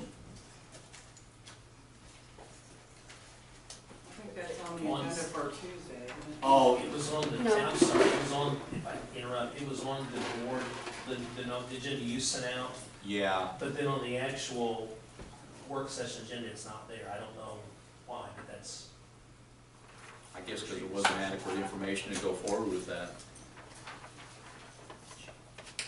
It says, board retreat, or retreat Board discussion, retreat. academic achievement. Oh, but it's not, I'm sorry, I'm butting in again, but it's not on the agenda that was actually approved. I don't know why.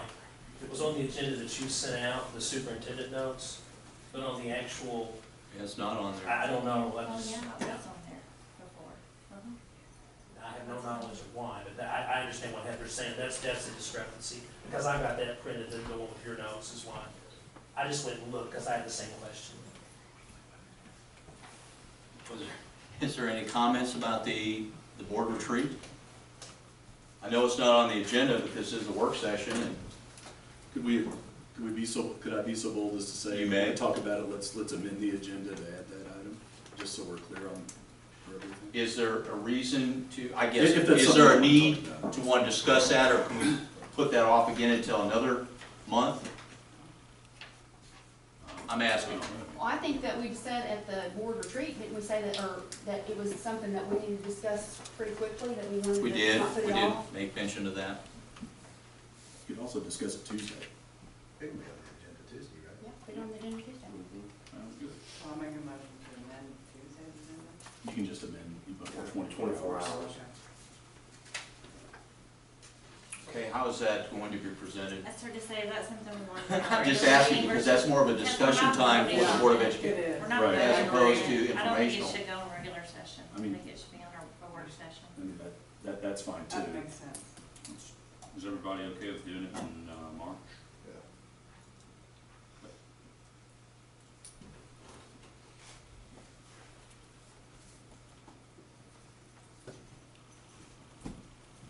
I also mentioned on there as far as the snow day and going down the informational items. I think everybody's well aware. Is there any question on that? We're going to do like we did the last couple of years. Hopefully we don't have any snow between now and then February 15th date, and it looks, the weather forecast looks really good. We're going to be in school, so we won't have to go ahead and make it up on that date. Basically, we have one more day that we can be asked for forgiveness, and then after that, we're going to have to start making them up. I will bring that to the board in March to have that forgiven. All right, going on to the board agenda itself. We do have 3 recognitions. We have Missouri Delta Medical Center will be recognized for their donation of some flat panels, computer flat panels that they did donate to the school system, and they have been dispersed around. Mark Stevener, I think everybody's aware that he received a Lifetime Service to Wrestling Award here in October, I believe it was, and we're just now getting that information. We appreciate that. If you don't know Mark, Mark was a longtime wrestling coach back in the 80s and 90s. He left here in like 93 or 94, went to someplace in St. Louis, and then came back here and coached at Notre Dame for a short time. And then also we have some academic All-State. Shannon, who do we have for that? We have some basketball, football. Football, volleyball, and soccer. Okay. And softball. And softball as well. So we'll They're the ones that recognize them. presented. Yes, right? they Yes, did. They yes, did. They same showed group. the ball game. That's a really nice way to recognize this. Very nice. Absolutely. Items under informational, we have the Focus Conduct Plan update, we have the junior high achievement update, and then we have student enrollment, and we just got those numbers in. We're at 3,375. It's down 8 students from last month. It's not as significant as it was the month before, but it's still showing a downward trend. Also included in that, the next item is student discipline. And you can take a look at that discipline. At the request of the board, we did include that of the Alternative Center, and you can see that on the, I believe it's my 3rd page on the hard copy of what their discipline was as far as ISS and OSS and the number of days and the breakdown, whether it be white, black, Hispanic, or multiracial. Questions on that? I think this particular handout that I'm giving to the board now is more beneficial, much more beneficial than the old one.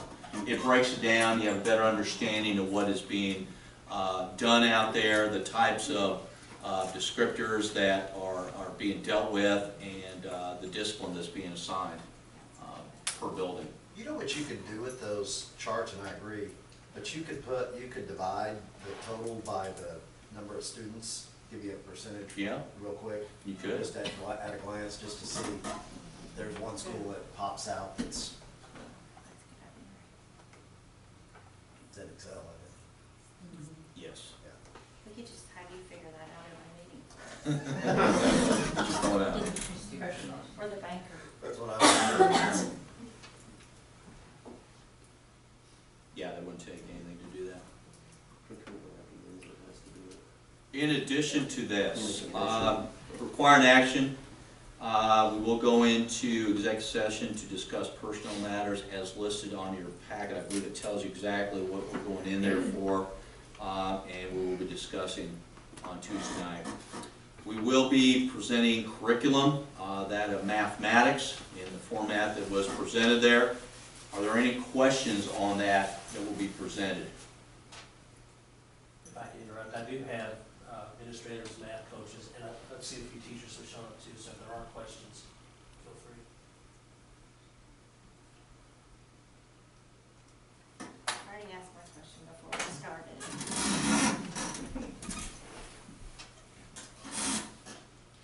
I just want to say to you guys, because since, I first was elected on the board I would have been in '07, I guess, or '08. Just the amount of improvement in the math department is amazing. And I can see it just between my children within 2 years, some of the differences. And I think the opportunities that especially are being given to the upper level kids is amazing, what you guys are doing. So it's pretty neat. And I was told the other day that now some of the stuff that used to be done in 4th grade is actually being done in 3rd grade, and that they're really seeing the kids advance so much faster in the lower grades that they're getting to concept sooner. So that's encouraging as well. But I do appreciate, I know it's a lot of work to come up with these new courses every year, and I appreciate the work that you guys do.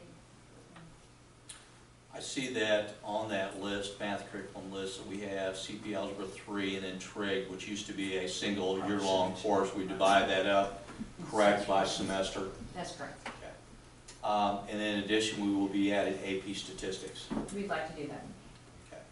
Is that a year-long class? I had to take that. That's a year-long class, Betsy? It is a year-long class. Okay. And they will have the opportunity, just like anybody else, to take that wonderful exam at the end in order to try to I strongly attain. encourage, and talking about, because I don't know how many people actually take our AP calculus test. It's something I'd like to, really encourage that the kids actually take the test. And the statistics, the instructor will be, this is what you do all year long, you talk about taking that test. Exactly. And, because it really benefits. It does. And a lot of, I think the nice thing, the STEM things that need calculus, so there's a lot of kids that you don't necessarily need a calculus to get through their college degree. But statistics is something that's more, in that liberal arts and some of those things. So I think that it's a really neat opportunity for us to go ahead and add that to our curriculum, and I'm super excited. I want to let you know that it's not been placed in units and things because it kind of determines what resource we actually pick, to do that. And that instructor will go to a week long, and if Mr. Mays asks me to attend that with them, I will do that. The instructor will be, going to a training that is, gets them ready for that. And much of the things are determined by the college board about what you have to teach and, in preparation for that exam. It's still 3, 4, 5, correct, on that AP exam, which allows you, but it depends on the university, correct, as far as what they'll accept for credit? Yes. So, let me clarify my disdain for statistics. If I were exposed to it in high school, it would have made it much. I think, and the nice thing about, spreading that over a year, they're gonna be able to do some really neat projects and just the things that we can do with technology now and with the iPad and all that. I'm super excited about, getting to offer this. Yeah, it's a big deal in all, like I said, business. And so, it'll benefit, a wider assortment of students, and, we're allowing, if you've taken CP Algebra 2, that's what's gonna be the predictor, whereas in order to take calculus, you have to take the pre-calc courses, college, the Algebra 3. And so there's gonna be a wider assortment of kids that can take that AP statistics, so I think it's gonna be a great opportunity. That's what I was gonna ask you, if it was Algebra 2, was the Algebra 2, project that yeah. go into it. And, the nice thing about technology and, is that, it makes statistics so much more usable. They don't have to crank out all that stuff whenever we have technology that allows to do that, and we can actually focus on the understanding and how to apply that kind of thing. It's just a completely different ballgame from when I was in school and when you were probably went through. That's why it was hard. Yeah. I'm telling you, that's why I hate it. To say something that Amy said, I'm sitting here thinking about this, and she said, now that we're asking 4th graders, asking 3rd graders to do what 4th graders used to do. No, they're doing activities that some of the 4th graders use. Some of the things, a former fourth grade teacher told me she was visiting a third grade classroom, and she said she saw some of the activities being used that they typically used to do in fourth grade, but now they're able to do them in third grade. So it wasn't the expectation of the curriculum was any different, it was that they're using some activities because the kids seem to be catching on to things faster. Maybe you can explain that better, Kathy, I don't know. And but when you're saying, are we gonna talk about achievement? Do we wanna talk about math achievement? I think we tabled that on last month, or put it on it. You talking about the achievement, board retreat achievement? I mean, she just made a comment that we're doing so much better in math. I mean, do we wanna go there? I mean, do we wanna discuss that tonight? I think we do that in March, right? Didn't we table it? As far as But it's achievement, not on yes. the agenda. No. The board retreat information was dealing with student achievement. That was a goal of the board, and that was going to be discussed during the March work session. Then I'll save my comments for then. Okay. Anything else on math curriculum? All right, in addition to that, we will be approving the family and consumer science curriculum of food management, nutrition, and wellness courses. You can see there the same type of thing, the course description, scope and sequence, rationale, and the targets and so on and so forth are also mentioned within this curriculum for those two classes. The next item is board policy DGA, which is dealing with that of authorized signatures. Now, Let me ask a question real quick. Is family and consumer science what you call foods, No. or is that a different class? it would be home ec. Family and consumer science is under, Food is just foods, right? yeah, and that would fall under the family and consumer science label. Okay. If it helps, both these courses are at SCTC. Is foods? Foods is. Yeah, But that's, I mean, I that's, don't recall, Shannon, do you recall? I don't remember anymore. There was Foods 1 and Foods 2, I think is what we used to have at the high school, or SCTC. I think you still do. That's why I was wondering, is this the same thing as foods, or it's not? I think it's a different course. It's a different course, Okay. yeah. There's an I actual think it's course gonna, called that. Yeah. a different Foods, direction. right. Okay. A little more, the emphasis is gonna be a different direction than what just your foods class is Okay. used to be. This is, correct me if I'm wrong, this was a request by the new The new teacher. that That she wanted to have this course. Okay. she felt it was important.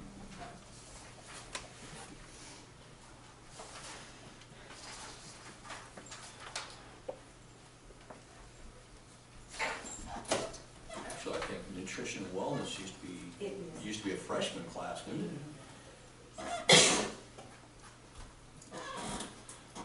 The next item is that of DGA, which we talked about this, actually, I think it was in December board meeting, and we added a sentence. Our sentence was added to the existing policy. I didn't get that to you, and I apologize, but on page 3 of that policy that you have there, under federal and state grants, funds, or programs, we added in there, otherwise, unless otherwise specified in the federal or state grant or contract, the superintendent or designee has the authority to sign necessary assurances and compliance documents as previously agreed upon by the board. That was the sentence that we took down and we're going to add. We ran that to MSBA, and basically MSBA says there's really no need to add that, simply because you're stating the same basic thing on the next sentences.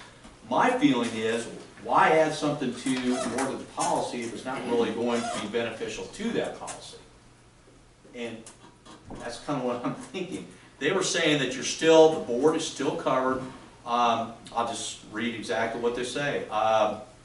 You said, the next sentence down there, clearly states the superintendent will assure that the documents meet the necessary requirements. And the final sentence of the policy also states that the board may view the documents at any time. That's their take on it. I didn't think that if we didn't need to add anything additional to that policy, I didn't see any reason to. I think you gotta have it in there. There was, and I think, wasn't the concern that the board should approve the receiving of a grant? Yeah. Not the compliance after the fact, which is going to be something the administration is going to do to say, okay, to get this grant we have to do these things, and we have to certify that these things have been done. It's more that the board you don't get a grant unless the board approves it. And that actually, just to kind of build on what MSBA said, if you look at DDAP1, it says grants requiring local matching funds or grants for schools or the district must be approved by the Board of Education. So I think your concern, the policy DGA is about, when they talk about who can sign things, that's about the compliance after the grant has been approved, received, or is in the process of being received, and you've got the various administrators saying, we've done these things that we're required to do, and we make these certifications. But the board has to approve the receipt of a grant. Whether they're a local matching fund or not. Right, because it says, or grants for schools. Well, I can't think of another scenario where there would ever be a grant. It's for the school, for the district. So. Well, but what I was saying with this, okay, it says it's not just dealing with grants, it's dealing with funds and programs. So, federal and state grants, funds, or programs. And when it says that, unless otherwise specified in the federal or state grant or contract, the superintendent has the authority to sign necessary assurances and compliance documents on behalf of the board. I think that anything that the school district has to do and I'm not talking about, like, I know he was saying, like, Mr. Crater has to sign documents saying, we did this, all the time. I don't think that's what we were saying, that we have to approve those documents. It's not that.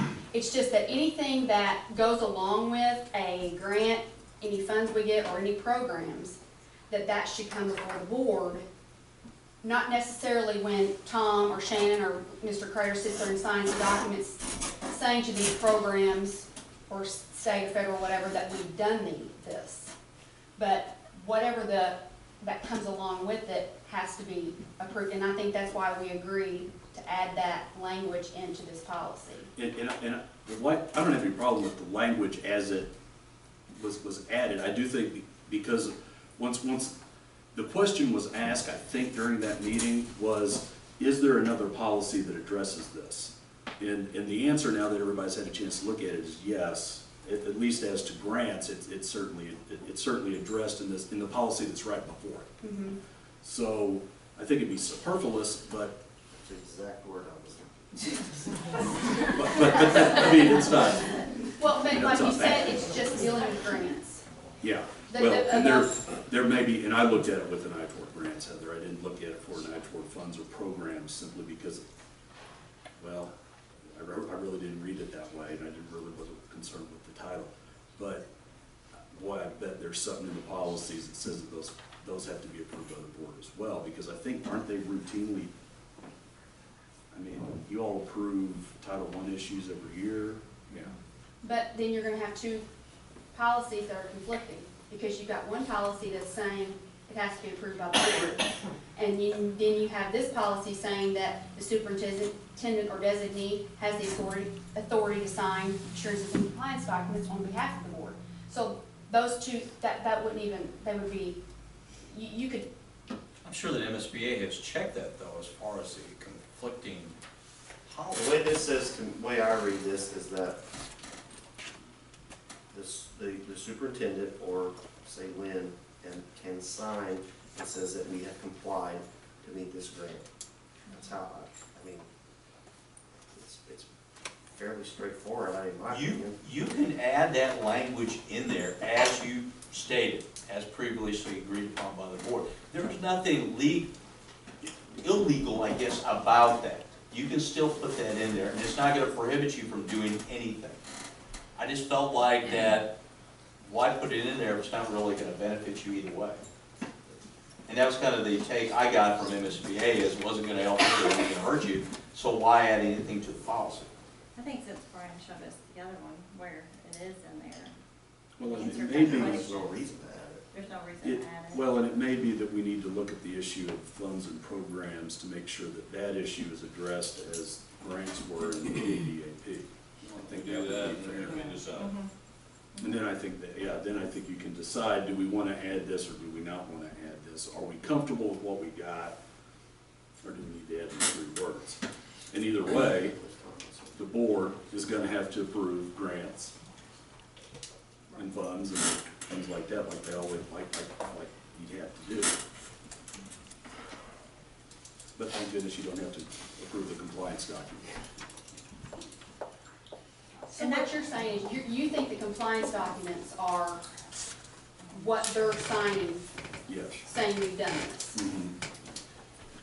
I think DGA deals that Necessary, section. it says necessary assurances Right. and compliance documents. I think that you have a policy, like you said, and you can look and see if it's, you have anything with funds or programs, that's fine, before we change it. But I think you've got a policy before it that is saying one thing, and you have a policy behind the next policy, which is this one, that's saying something different. We It can could be cross, we interpreted can cross-reference those that. policies Well- and check, however, I don't know that it does. I don't read it that way because it talks about the assurances and the compliance documents. But I mean, if it helps clarify it, again, I don't think the board is remiss in adopting the language. So let's find out, let me look at something on the funds and programs, see if there's something like this. I'm pretty confident there is, and then I can send everybody an email and you can decide, or you can decide. I don't decide anything.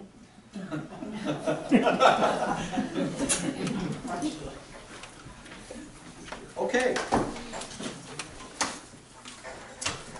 We will have the ratification of bills, and did everybody have the opportunity to look through this information? It appears to be pretty straightforward.